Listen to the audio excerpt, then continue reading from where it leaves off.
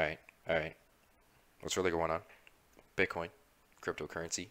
Today, I'm going to be taking a look at Polkadot, DOT, against US dollar Tether on the Binance chart. Going to be taking a look at the technical aspects of price action moving forward. Going to be assessing some key levels, some short and long-term price levels and forecasts. Now, jumping right into it, we have some significant pumpage and gainage from a few months of consolidation here around the $6 to $3 kind of range, with lows of $3.50, $6, almost $7. Traded in this range for good 4 months almost, relatively. After breaking upward, we've pumped for almost 2 months, kind of thing. After pumping from $7 range, we're up 586% swing high from $6 to $35. That's pretty significant in such a short term. We are now seeing some exhaustion at the top of the uptrend here as prices are cooling off, but fundamentally I believe Polkadot has a lot more room upward, and is very bullish with this supported by this volume and the price action here, and all these dips being bought up very quickly or flying through large price ranges very quickly, and we're creating new price action very fast. We seem to be cooling off at very certain levels though. We're now finding a lot of sell pressure around $40 kind of thing, the $40 kind of range. If we were to round it off, there's kind of like this kind of range here is where we're seeing a lot of sell pressure, and the uptrend seems to be exhausting. We've had a almost 40%, 35, 36%, 37% retracement from the swing high relative to the most recent kind of pump here.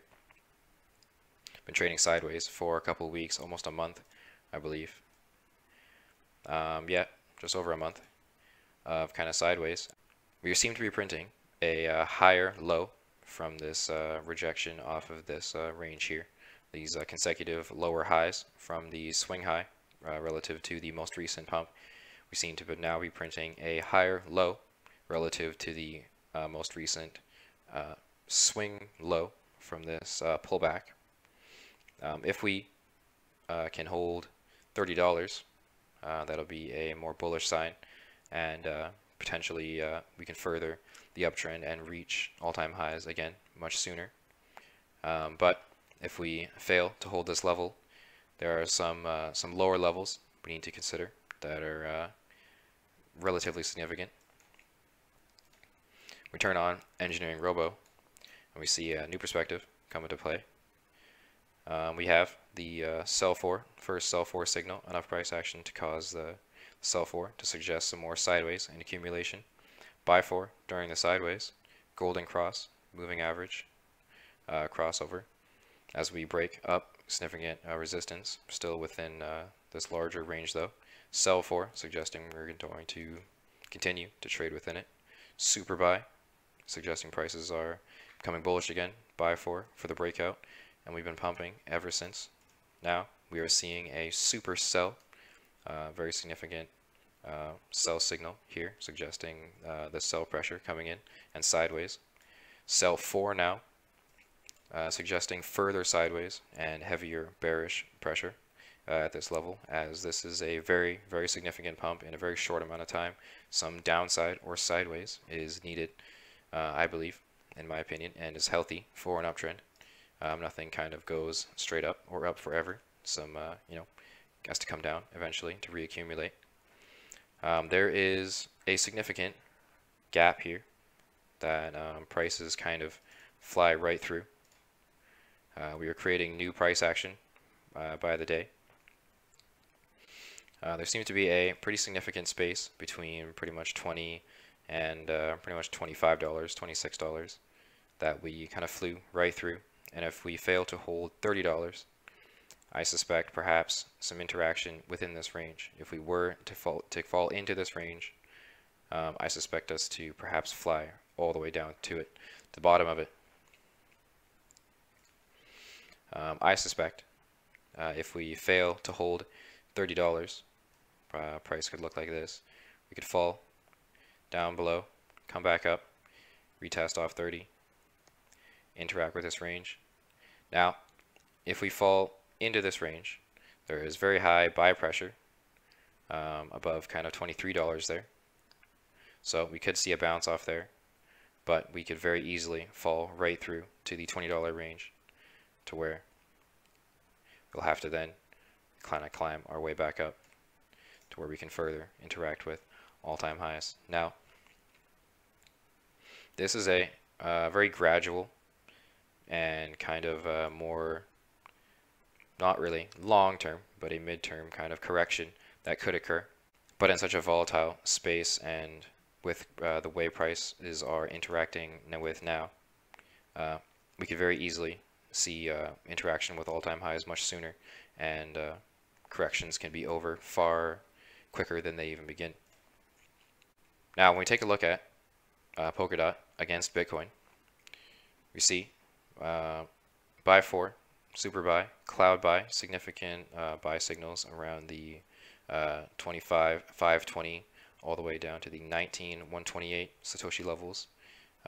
We were finally able to gain against Bitcoin.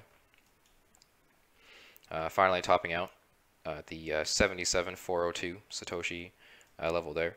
We've returned to the 58,394 Satoshi level, seeing if we can solidify this as support, which was resistance that we've interacted with as resistance back in January of this year, end of January there.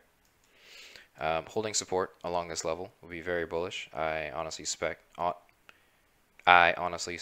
us to come down to probably the 53.32 Satoshi level, kind of there. I suspect something kind of like this.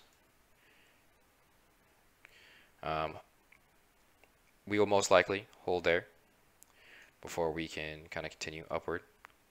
Again, it probably will not take this long. I do not suspect this much consolidation. But when we consider,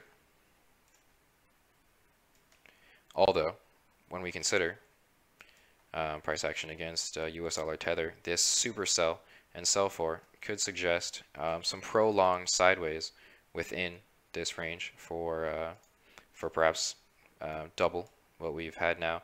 We've traded sideways in this range, this large range here, for several months. And so with a super sell and sell for, if we see any more sell signals print, we could potentially see perhaps several months of sideways. Now, momentum can switch at any point. We could very well see a large bounce off of $30, $31, come all the way back up, interact with that range again, and come right out of it. We could very easily find support very quickly. The bullishness of Polkadot is still very high.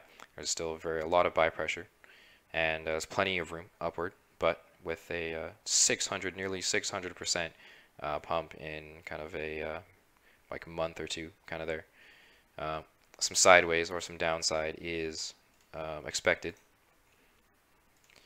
A more bearish consolidation perhaps could look like this. Some wicks down into the mid 20s, high 20s kind of range. Something a little like that, perhaps. But in such a volatile space, in such a such a crazy sphere that is cryptocurrency, price action could easily take off. I have a target for Polkadot in its kind of short-term lifetime around $50 at least. I suspect us to kind of come up to probably like 60 or 70, but $50 at least. In a perfect world, we go to 1,000,000, obviously. Just kidding. Anyway, that being said, thank you for hearing my analysis. Try EngineeringRobo for free, link in the description. Tune in for the next one. Watch out for Dot's breakout. We're in a very pivotal range here. If we fail to hold $30, be aware for the $20 ranges, the low $20.